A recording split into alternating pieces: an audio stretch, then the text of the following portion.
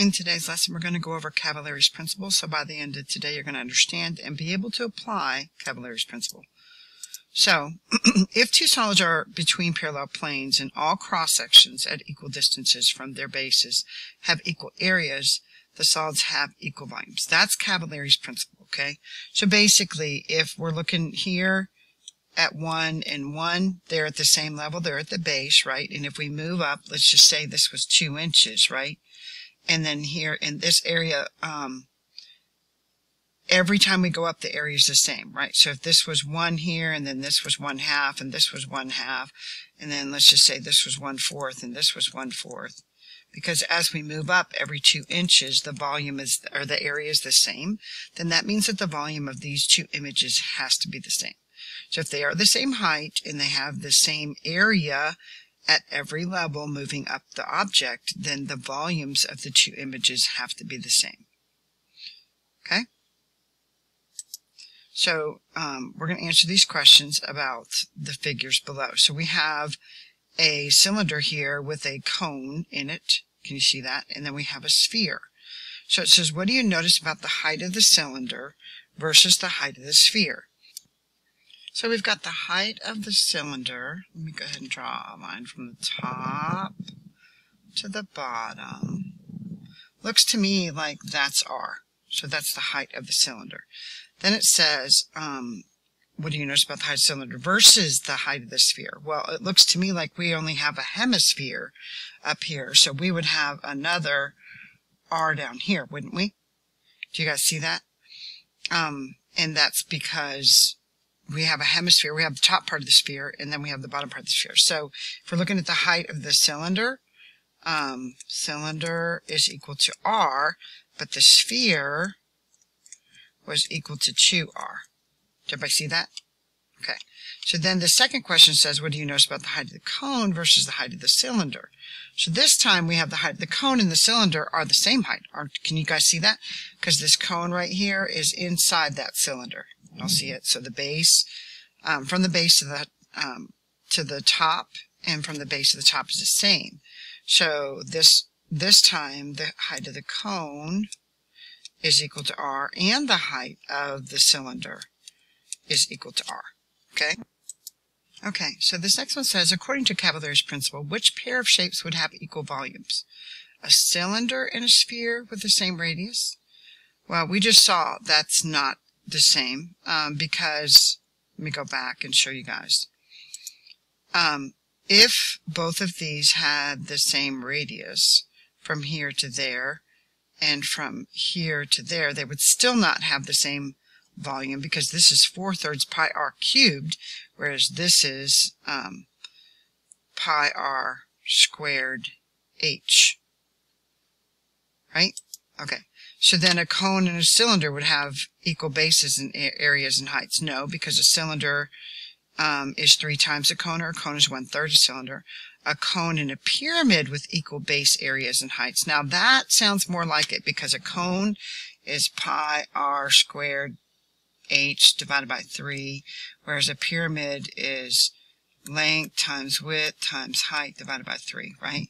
And it says they have the same base areas and heights. Then a cylinder and a right rectangular prism with equal heights. Well, again, it tells us nothing about our base areas, and that's the key phrase right there, guys, that we have to have the same base areas. Okay? The problem with the cone and the cylinder is, again, that a cone is 1/3 a cylinder. The problem with the cylinder and a sphere is that a sphere is 4/3 pi r cubed, whereas a cylinder is pi r squared h. Okay? So this is why the answer is 3. Or, yeah, that should have been C, right? On y'all's paper. Alright, so the next one says, example 3, Cavalieri's principle also relates to cylinders. The two stacks have the same number of CDs, so they have the same volume, right? So whether we tip this or not, every CD has the same area, right? And the same height. So if we move them, slide them over one another, then they are going to have the same volume. So you try 2 says 2 stacks of 23/4 are shown. One stack forms a cylinder, but the other stack does not form a cylinder. Why are the volumes of these stacks equal? Use Cavalieri's principle to basically consider your thinking. So it's because the area and height of each quarter is equal, right? Thus, if there are 23 quarters, the volume's the same. Right? Makes sense, yes? Okay. So this next one says a cylinder A and a cylinder B are shown below. What is the volume of each cylinder? So notice here that we have, we're going to call, this one is A and this one's B, right? So we find cylinder SYL A is equal to pi times our radius, which would be 2.5, because that's a diameter, squared times our height, which is 14. And that's equal to 87.5 pi, right? Well, cylinder B, likewise, right? That's still pi times our radius is still 2.5 squared, and our height this is what we would call our height, right? This we would have called slant height, right? And we don't use slant height when we're finding volume. We use height. Okay, so that's still going to be 14. So both of these are 87.5 pi. And that would be centimeters cubed. Okay? So number 4, you try. It says 2 cylinders, each with a height of 50 meters are shown. Which of the following statements about the cylinders P and S are true? Select all that apply. So I'd like you guys to work through these. Pause the video. Come back to me when you're done.